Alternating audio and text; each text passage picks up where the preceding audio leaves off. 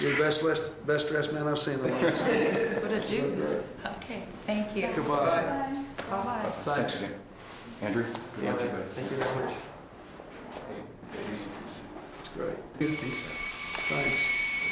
We're going to do the... This is right down by the military people. Yes, sir. How many we got? We got 19, I think. Okay. Okay.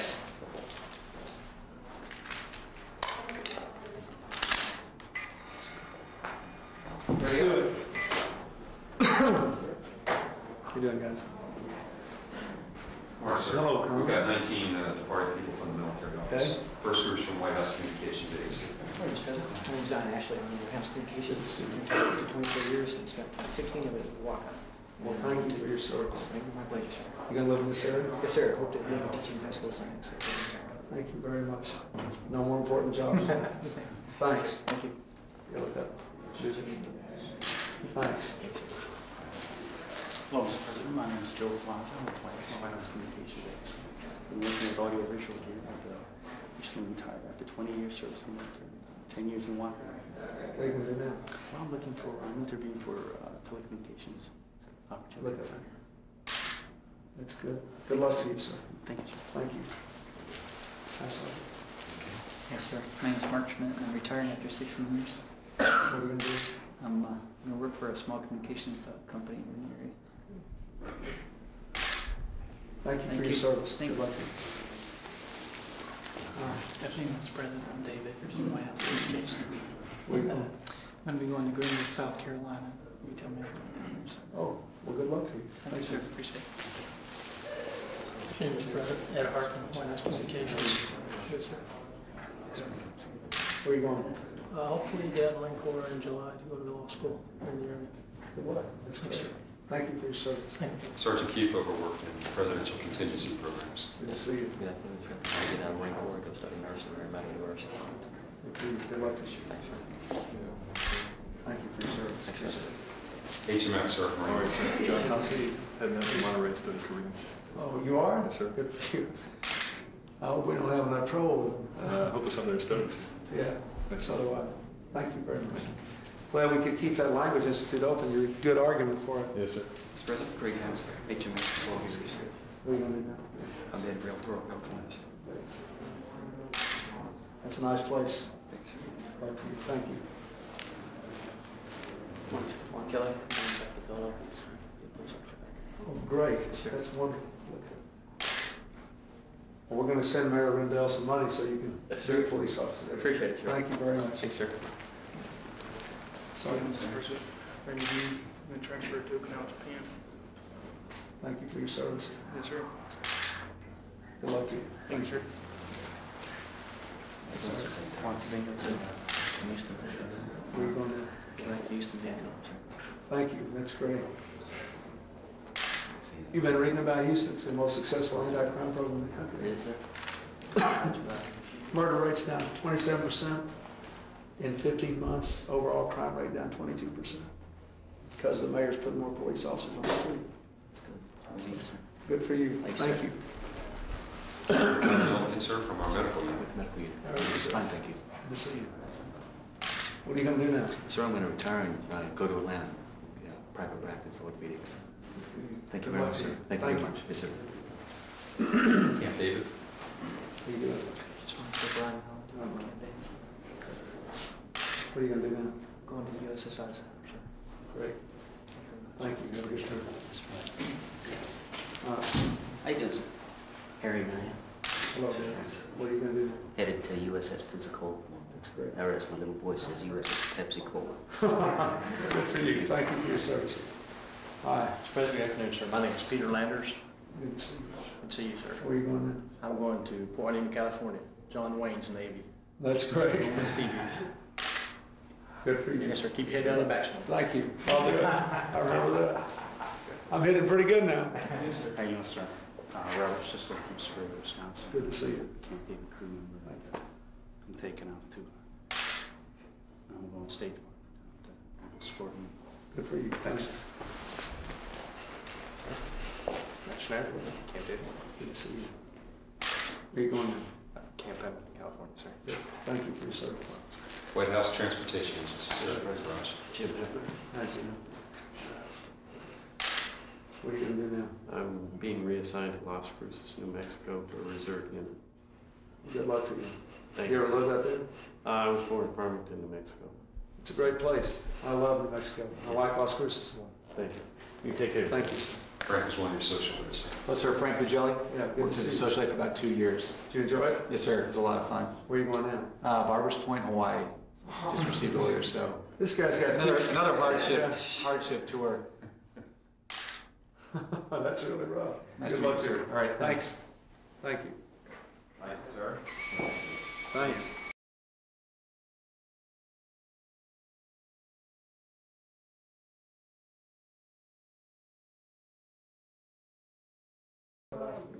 Hi, how are you? Welcome. You know, Carol, Together.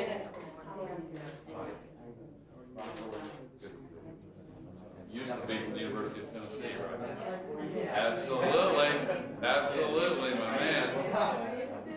Oh, great. Well, I've used your book. Absolutely. Good. You know,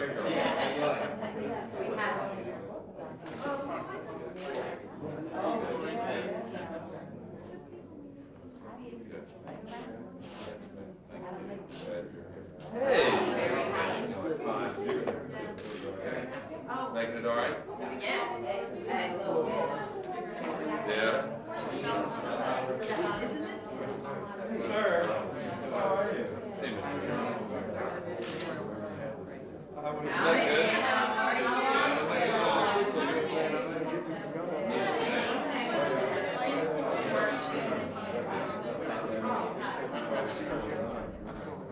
He flew down, he flew back. Good deal. It's a lot more. Good deal.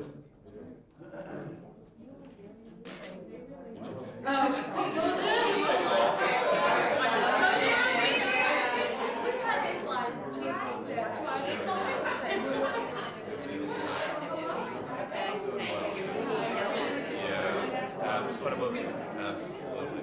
No, no. And he did,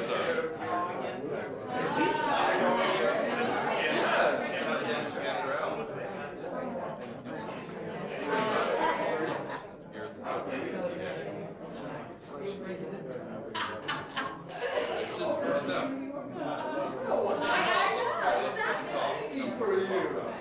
This is only the first step. We're moving seriously. Okay? I hear you. I hear you. Hey! How you doing? Hi, Joe. Nice to see you. Yes, I remember. Absolutely. We had a good meeting there. Good conversation.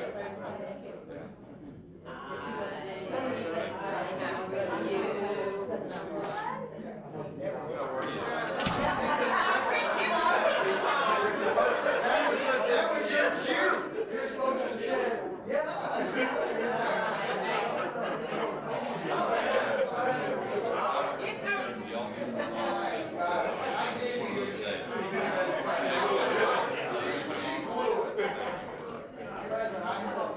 Together, we got a long way to go, too.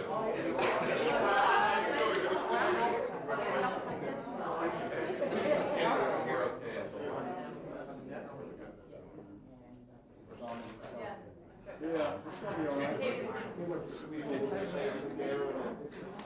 I thought my sheriff's testimony actually was rather helpful. He said that the country could afford it, it would bring down government spending. Let's talk about that. That, We need to work on I've heard. Well, this is his vein. We'll talk about it. If you look at his testimony twice. Republicans don't overstep and say, well, I have to live. He doesn't even Interesting enough, if you read what he said, he agreed with our cost figures all the way through for 10 years, but he said in the first 5 years, thought that the business costs would be lower and the government costs would be higher because he thought they could access the system. It was quite interesting what he said. Mr. President, before you do the signing and make your statement, if I could say just a brief word of introduction to people, most of whom you already know. I want to say that I have had the honor, along with my brother John Lewis here, of being involved with this community for a long, long time. Ben Chavis, who is stuck in snow in Raleigh, Durham, North Carolina, in many ways initiated the awakening of the nation's conscience on this issue many years ago when he directed the United Churches of Christ in a study of this problem. And as you know very well, Mr. President, the communities that are lacking political, economic, and social power are less able to defend themselves against insults and violence of all kinds, including against the dumping of pollution and the visiting of environmental hardships upon their communities. We're used to acknowledging that in Eastern Europe and the former Soviet Union, and now we are better able to recognize the exact same phenomena in different forms here in poor and minority communities throughout the United States of America. And the structure of power and influence in the areas surrounding these communities always seems to have a more effective way to exert influence on the policies of the federal government than do those who are victimized by their actions. And this administration, from its inception, under your direction, has made environmental justice a priority. This is a further step, the passing of a significant threshold that will enable us to accelerate the activity in every agency and department involved here. And I want to single out not only John Lewis, but also Senator Wellstone, Chairman John Conyers, Senator Carol Mosley Braun, also Max Baucus, who is not here, who took over from me as a principal sponsor in the Senate of John Lewis's legislation, and individuals who have been fighting for this cause with all their hearts and souls. And we're very proud that Attorney General Janet Reno and EPA Administrator Carol Browner and Katie McGinty of the Office of Environment Policy are here to witness this as well, because they have worked so hard. But these individual activists who are really the tip of a very large iceberg, and we could fill up this White House many times over with people who've been working on this. So this is, you can tell I feel strongly about this. And, I'm just getting warmed up. No, but with that, I want to present you to these people. Ladies and gentlemen, the President of the United States.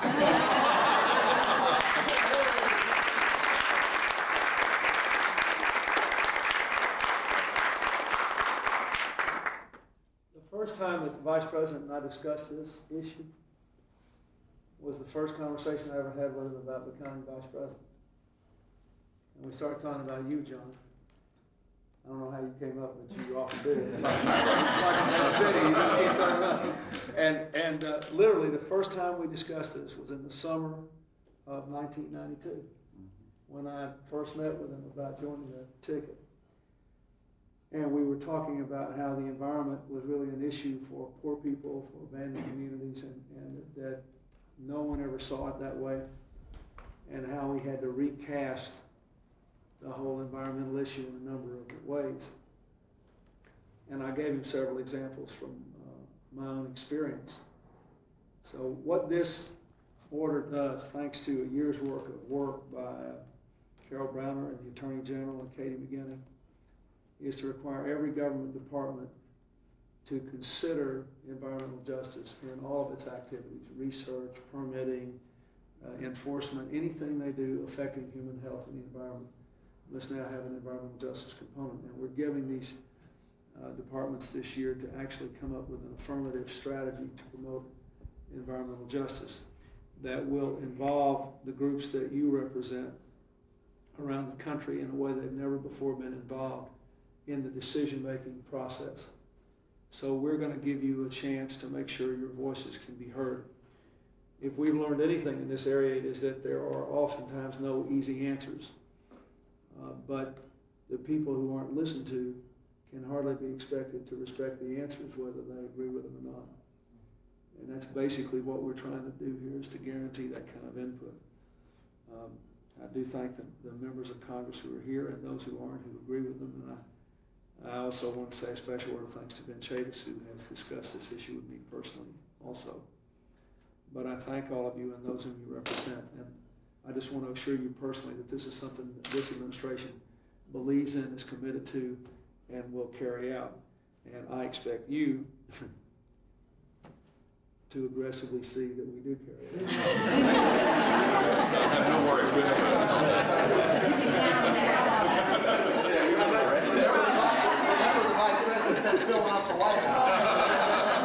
That may be the most unnecessary sentence I ever uttered. Black churches have played a magnificent role in this also, and several ministers are impeded by the snow from being here.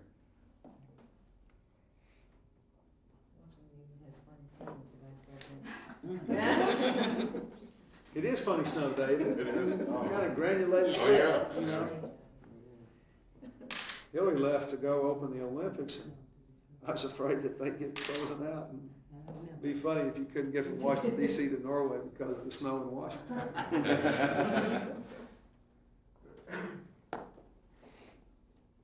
We might explain, Mr. President, to the people that to do this actually takes 2 documents. And quite a few pens. If we're going to give them to all of you who are here, it takes quite a few minutes.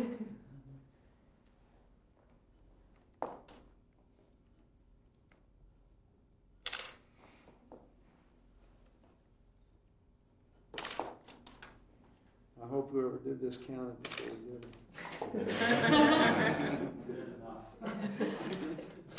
Always share. Yes. Yeah. Okay. Thanks, John. It's always a pleasure, sir. Oh, thank you. Here you go. Thank you. Neat. Thank you.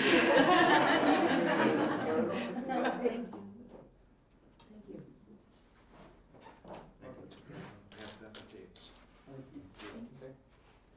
Mr. President. Now, who did we not give one to?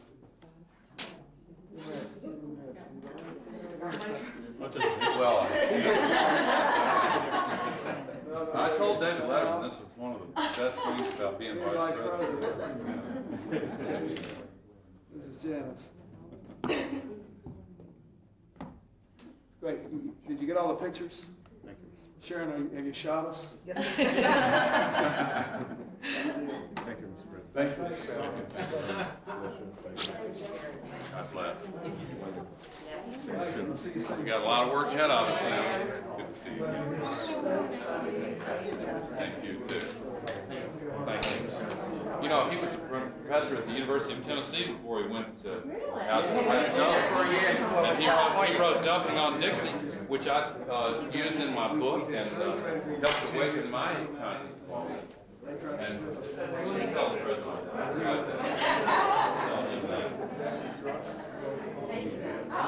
Mr. President, Professor Fuller was at the University of Tennessee years ago before he went out to California. And wrote a major academic treatment on Dumping on Dixie. Dumping on Dixie. Take care. I use that in my book, and he as well as Dan were part of the reason why I came understand it. So. That's great. Good Southern. Yeah. All right. That's all we got to do. Yeah, there you go. Good to see you. Thank you. Come on.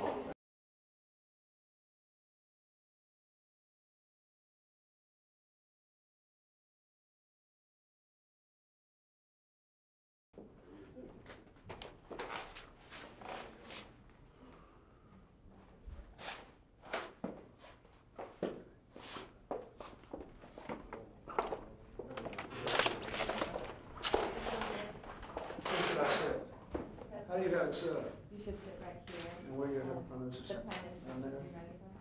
Okay.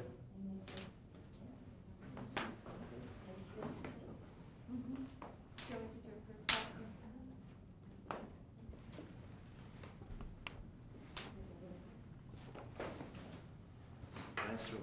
Yeah. This room It's called, it's the family dining room. And you see the wallpaper on the wall is very old, and it depicts scenes from our revolutionary period, from the beginning of the United States.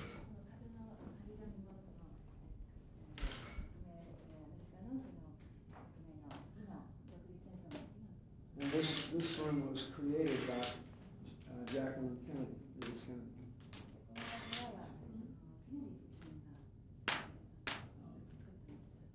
Before President Kennedy, in 1961, from 1800 until 1961, the president and his family went downstairs to dinner